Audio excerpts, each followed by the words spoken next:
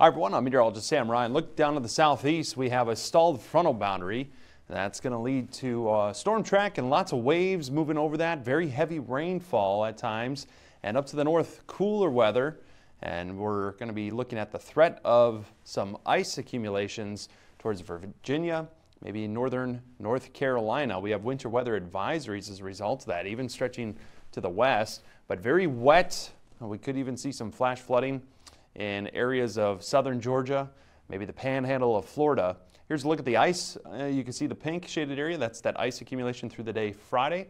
And then we'll have additional ice accumulation, perhaps significant, in Tennessee and Kentucky as we go into Monday and Tuesday of next week. There's that threat of some heavy rainfall across the Florida panhandle. Temperatures are going to be cool up to the north, a little warmer down to the south.